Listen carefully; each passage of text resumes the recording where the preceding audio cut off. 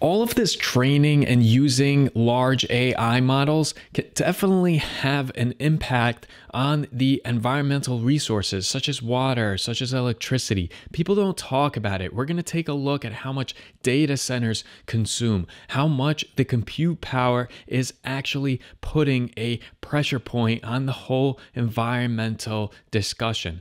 And also, I want to point out that right now, companies aren't thinking of that. They're not thinking about the ramifications that their AI program is going to have on the environment. They're not thinking about that at all. Right now, companies are competing to stay relevant. Whatever AI they had in the background behind the curtains helping power things ever since ChatGPT and OpenAI and all that buzz and success, every single company has just been slinging their products and deploying it on the public and dealing with the ramifications and consequences later. It's a very high risk environment right now as far as the technology that they're putting out. And because there's not much safety or regulation or any of those types of laws or policies in place, a lot of companies are just rolling the dice. It's the wild, wild west in the area of AI. So let's take a look at how artificial intelligence is actually affecting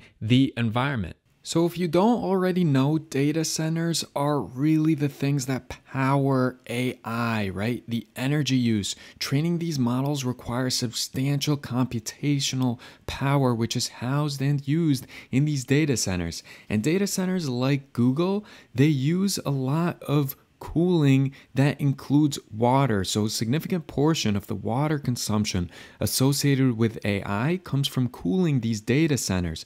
High performance servers generate a lot of heat, and to maintain optimal operating temperatures and prevent overheating, cooling systems are essential. There are various cooling methods, but many data centers rely on water-cooled systems. These systems use water to absorb heat from the servers and then dissipate it away from the equipment, sometimes through evaporation in cooling towers. Now, at the end of this video, I'm going to cover some efforts that are being worked on or some theories on how to reduce water usage.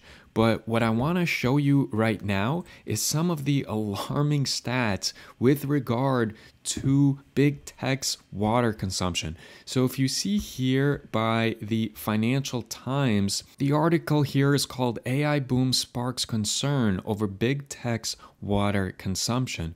And if we take a look here, it seems like the latest data they have is from 2022. And it says that Microsoft increased its water consumption by 34%, Google 22%, and Meta 3% as a result of their growing use of data centers.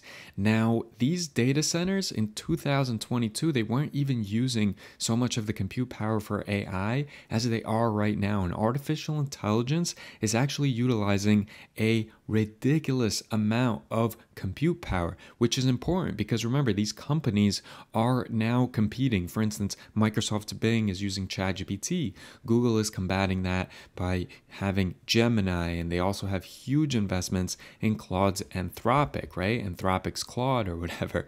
And if you take a look at this article by Forbes, which says AI is accelerating the loss of our scarcest natural resource, water, it says here that tech giants have significantly increased their water needs for cooling data centers due to the escalating demand for online services and generative AI products.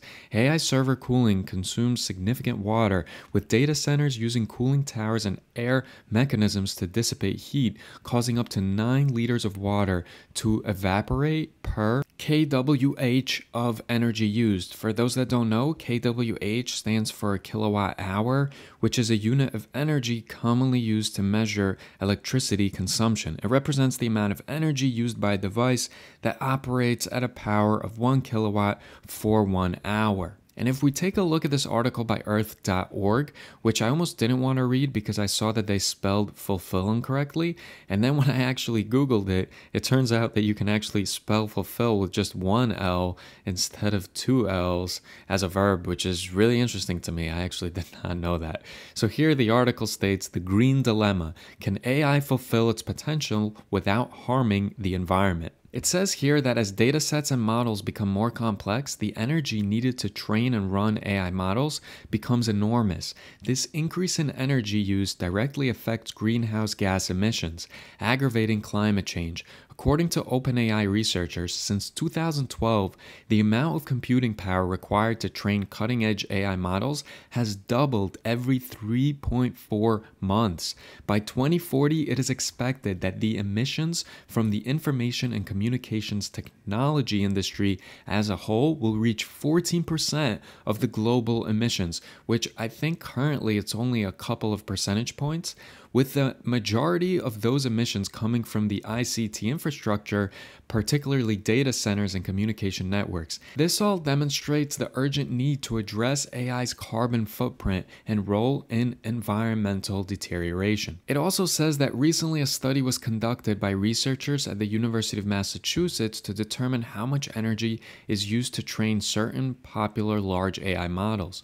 According to the results, training can produce about 626,000 pounds of carbon dioxide, or the equivalent of around 300 round-trip flights between New York and San Francisco, nearly 5 times the lifetime emission of the average car. And finally, I'll read you a snippet from The Verge, where the title of the article is "The Environmental Impact of the AI Revolution is Starting to Come into Focus." It says here that if every search on Google used AI similar to ChatGPT, it might burn through as much electricity annually as the country of Ireland. Why is that? Because adding generative AI to Google search increases its energy use more than tenfold, according to a new analysis. Now again, I want to be mindful of scaring the bejesus out of you guys, because a lot of times when it comes especially to the environment, I remember all of the estimates that were there about a decade ago, scaring everyone, saying that all the polar ice caps are going to melt, if everyone remembers the whole Al Gore era. So when it comes to actual research on the environment and the environmental impact, greenhouse gases, all that stuff, I typically have a little bit of a skeptical outlook, but now that I have focused on some negatives, let's discuss some positives. So some of the ways that this burden on environmental resources can potentially be resolved. I try my best to be objective, but I'm an optimist at heart. And so for me, I want to discuss some of the ways that potentially in the future, the whole environmental strain is not going to be an issue. So for one of the ways that AI can actually curtail the whole environmental problem is by having more advanced cooling technology. So maybe more efficient ways like ambient air cooling in cooler climates. Have we ever thought about the fact that pretty much everywhere where technology is advancing, at least in the States, like Silicon Valley and such, if you think of Texas or even Arizona, why are a lot of these data centers and why are a lot of these companies based in really, really hot climates? Probably because the people want to be there, right? They want to work in an environment where it's sunny and all that other jazz. But there's a lot of pockets of America that are very accessible, that are cooler climates, and that would very likely probably be even cheaper than housing something in Texas or Arizona or California, right? And so some of these colder climate states, this is something that potentially data centers will be built out there more.